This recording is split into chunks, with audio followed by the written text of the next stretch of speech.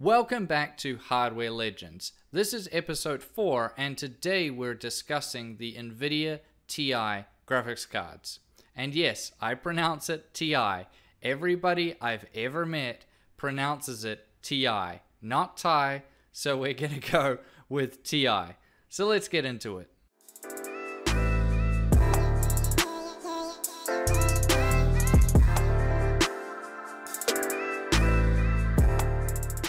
The Ti is short for titanium. There isn't any particular reason why Nvidia decided on this, although titanium is a precious metal, so it did give them plenty to work with from a marketing perspective.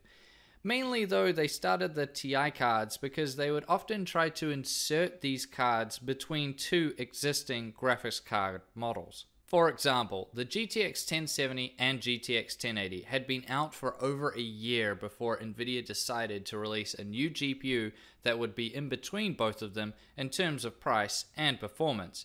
Now they could have called it the GTX 1075, but instead they opted for the GTX 1070 Ti, presenting it as a better version of another card customers are already familiar with rather than an entirely new GPU. This is smart from Nvidia, but it isn't always the case that the Ti cards are just GPUs that have been inserted between two existing models. Ti cards have been available from launch in certain generations and are sometimes in completely their own class, sharing very little with the little brother that they share a name with, such as the GTX 1080 Ti, which is closer to a Titan X Pascal than a GTX 1080. With that in mind, let's go over all the Ti cards that have ever been made by Nvidia.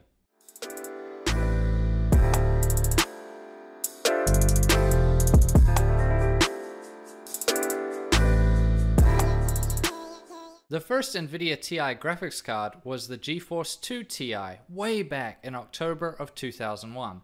This was followed up by the Geforce Ti 200 for the mid-range and the Ti 500 for the high-end from the Geforce 3 series. And then finally for the old Ti era, there was the Ti 4200, 4400, 4600, 4800 and 4800 SE in 2002, which were quite the upgrade over the previous generation. After the Geforce 4 series, Nvidia dropped the Ti branding for 8 years until resurrecting it with the Geforce 500 series. These are the first Ti cards I personally used, and this video will focus on the modern era of Ti cards from the 500 series and up. So let's get into it.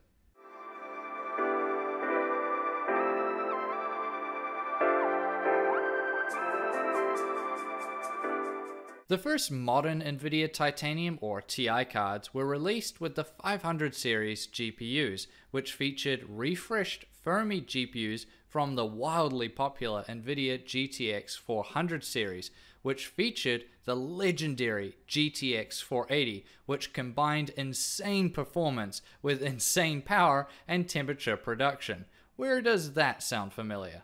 The 500 series were significantly modified versions of the 400 series Fermi GPUs, produced using the 40nm fabrication process, and saw the introductions of the GTX 560 Ti and the GTX 550 Ti. I actually briefly owned a GTX 560 Ti, but it kept making my monitor go black, so I returned it and got a GTX 570 instead. The 550 Ti is a bit of a confusing one, as there was never a GTX 550, however, there was a GTX 555, which was released 2 months after the 550 Ti. But that GPU was more powerful and was closer to a GTX 560 since it featured the same GF114 GPU compared to the GF116 in the 550 Ti. So it was quite a confusing graphics card. But it did compete well with the AMD 5770, which was its main rival. The 560 Ti was also released before the GTX 560. The 560 Ti featured 384 CUDA cores compared to the 336 of the 560, but less than the 480 CUDA cores of the more powerful GTX 570, which was also a very popular card back then, but the 560 Ti was still a great value GPU, which was about 30% faster than the previous generation GTX 460, and slotted itself nicely between the Radeon HD 6870 and 6950.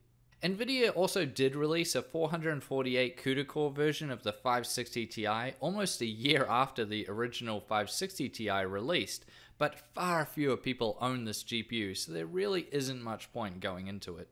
Moving on to the 600 series, Nvidia introduced the new Kepler architecture many of you may have heard of. These 28nm Kepler GPUs were aimed at achieving an increase in performance compared to the previous generation, but also increasing the performance per watt, achieving this through the use of a unified clock. Large gains were made to the GDDR5 memory speeds as Nvidia introduced a new memory controller and bus, which resulted in memory speeds being raised to 6000 MHz compared to the 4000 MHz of the previous generation. The 600 series were also the first Nvidia GPUs to feature GPU boost, which is similar to how CPU turbo clock speeds work. The GPU has a minimum or base clock speed, but has the ability to boost up to higher clock speeds if loads are lower. This is done without exceeding the GPU's TDP.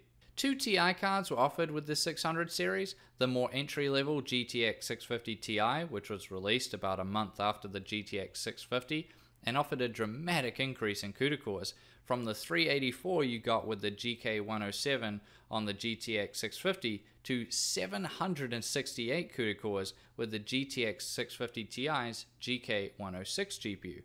Memory remained unchanged aside from a 400 MHz increase in the memory speeds on the 650 Ti. Nvidia also offered a GTX 650 Ti boost later on, which had increased GPU and memory speeds, but the same GPU while coming in at a slightly higher price. But most people went for the 650 Ti, considering that it was only $40 more expensive than the GTX 650. Nvidia launched the GTX 660 Ti a month before the GTX 660 and gave the 660 Ti the same GK104 GPU as the GTX 670 and 680, not the GK106 GPU which was in the GTX 660. Even weirder, the 660 Ti had the exact same amount of CUDA cores as the GTX 670, although it only had 24 ROPs compared to the 670's 32, and it had a smaller 192-bit bus. The 660 Ti was $299 US, a full $100 cheaper than the 670, so once again this made it a great value for money GPU for those only looking to spend $300 on a graphics card. But it still did get great performance, as it was only about 10% slower than the GTX 670, so many value for money consumers decided to go for that. Apparently, I wasn't one of them though. Nvidia then launched the 700 series and stayed with the 28nm Kepler GPU, although many improvements to improve energy efficiency, especially in regards to caching, led them to make much larger GPUs than the previous generation, with the GTX 780 and its GK110 Kepler GPU having 40% more CUDA cores than the GTX 680 with its GK104 Kepler GPU. This time though, Nvidia changed things up. They offered another entry-level Ti graphics card in the GTX 750 Ti, which launched slightly before the GTX 750. However, they used the same GM107 GPU with the 750 Ti, packing 640 CUDA cores compared to the 512 CUDA cores of the GTX 750, although the 750 Ti also had 8 more TMUs, but the clock speeds were identical. The 750 Ti also had faster memory, which resulted in a performance increase of about 15% in many titles over the 750. Although by this point, these cards had started to feel the bite from a resurgent AMD, who really started to bite into Nvidia's entry-level GPU market share, so I never remember them being that popular compared to the previous generations.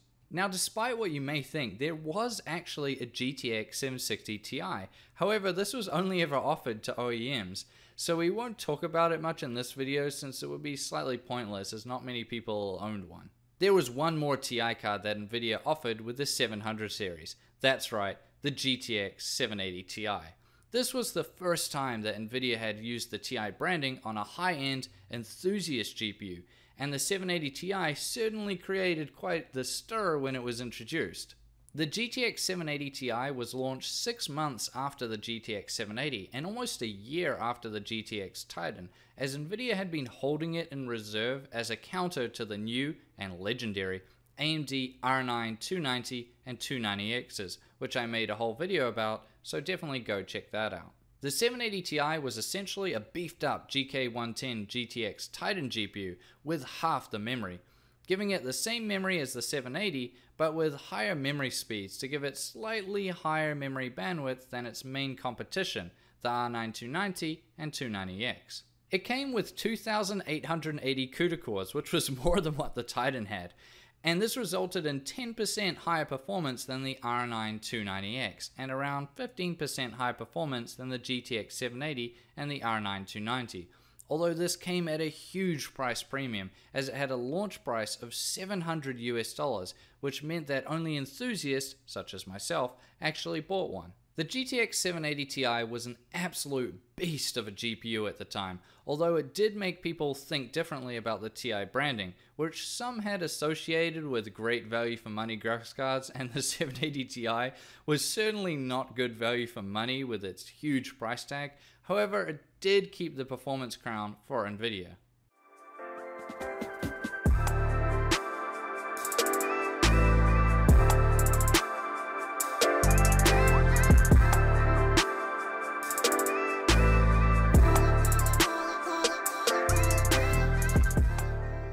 Nvidia skipped the 800 series because they wanted to prevent confusion with the mobile line, which had gotten ahead of itself, so they just went straight to the 900 series. The 900 series saw Maxwell GPUs replace all of the aging Kepler GPUs throughout the entire lineup, not just the entry-level cards, and showed a new focus on power efficiency and the introduction of many new technologies such as dynamic super resolution, HDMI 2.0, MFAA, real-time voxel global illumination, and much more. The 900 series only saw a single Ti card, which was once again the flagship GPU, the mighty GTX 980 Ti, with its GM200 Maxwell GPU, featuring 2,816 CUDA cores, 176 TMUs, 96 ROPs alongside 6GB of GDDR5 memory at 7000 MHz on a 384-bit bus, which arrived about 9 months after the GTX 980. The 980 Ti shared almost nothing in common with the 980 and was more or less a cut-down Titan X with a vastly lower price tag at $650 compared to the $999 of the Titan X, but had a very similar performance, meaning that when I tested it against the 980 in 2015, the 980 Ti would beat it by about 20 FPS on average, which was a solid result, and I enjoyed running the Asus Strix 980 Ti in my personal rig. It seemed like people missed the Ti cards because Nvidia brought out 3 for the 10 series Pascal GPUs, one for the entry level, one for the mid to high level, and another to be the flagship gaming GPU. Pascal saw the introduction of 16nm GPUs with huge improvements to performance per watt, and the introductions of GPU Boost 3.0, GDDR5X memory, DisplayPort 1.4, HDMI 2.0B, simultaneous multi-projection, and many more new technologies, while also seeing Nvidia decide to sell directly to consumers for the first time by introducing the Founders Edition cards, which are generally overlooked in favor of good non-reference designs. The GTX 1050 Ti launched alongside the GTX 1050 about 6 months after the GTX 1080 first launched the Pascal series, and featured 768 CUDA cores compared to the 640 on the 1050. It also had 8 more TMUs and twice as much memory at 4GB. Both had the same memory speeds in bus, however the 1050 actually had slightly higher clock speeds. In my own testing, I saw that the 1050 Ti would beat the 1050 by about 10 FPS on average at 1080p, which is a good result, but depending on the pricing in your country, the 1050 could oftentimes come out as better value for money. Again though, this is very much dependent on the pricing in the country that you live in. The GTX 1070 Ti was a GPU that I really didn't think needed to exist, but Nvidia certainly did and brought it out a full 18 months after the GTX 1070 came out. although this was still a full year before they planned on releasing their next generation of graphics cards, which shows how long we were on Pascal for. The 1070 Ti shared the same GP104 GPU as the 1070 and 1080, but it got a considerable bump up in CUDA cores to 2432 compared to the 1920 CUDA cores in the 1070, which put it close to the 2560 CUDA cores of the GTX 1080. Adding to this, it got a bump up to 152 TMUs from the 1070's 120, which also put it close to the 1080's 160 TMUs. However, just like the 1070 Ti had to make do with 8GB of GDDR5 memory at 7000 MHz compared to the 8GB of GDDR5X memory at 10,000 MHz on the 1080, which alongside the clock speed increases on the 1080 meant that the 1070 Ti fit almost perfectly between the GTX 1070 and the GTX 1080, which is exactly what Nvidia wanted, since the AMD Vega 56 also sat between the two. The 1070 Ti was actually quite good value for money, all things considered, and a few people still bought them. But it seemed like a complete afterthought from Nvidia, who just wanted to make sure they saturated the market even further, so I was never that thrilled by the GTX 1070 Ti. The GTX 1080 Ti, on the other hand, was anything but an afterthought, coming out just under a year after the GTX 1080 launched, and loads of people still run and love these graphics cards. It's probably the GPU that I've tested and used the most behind the AMD R9 290. That's how much experience I have had with the GTX 1080 Ti. The 1080 Ti was a trimmed down version of the 10X Pascal, with the same amount of CUDA cores but with slightly fewer ROPs, and a lowered memory amount, but only by 1GB. Nvidia also reduced the bus width from 384 to 352, although memory speeds were actually higher on the 1080 Ti by 1000 MHz. All of this made the GTX 1080 Ti an absolutely legendary GPU, and it pulled a pretty big performance gap over the GTX 1080, being about 30% faster on average in my own testing, which was incredible as the GTX 1080 isn't slow at all, and it showed how much power the 1080 Ti had, although it did come with a decent price tag too, so it was obviously aimed at the enthusiast crowd. I absolutely loved running my MSI Gaming X GTX 1080 Ti. It never missed a beat. It's a bit early to be making comments about the Turing GPUs, as more Ti cards are most likely going to be added to the lineup, so I might save that for a future video. But this video is more a historical look back at all the previous generation Ti graphics cards that Nvidia has made, and the ones that were special to me. I hope you have enjoyed this video. Let me know in the comment section down below which Nvidia Ti graphics cards you've owned, and as always, I'll see you guys next time.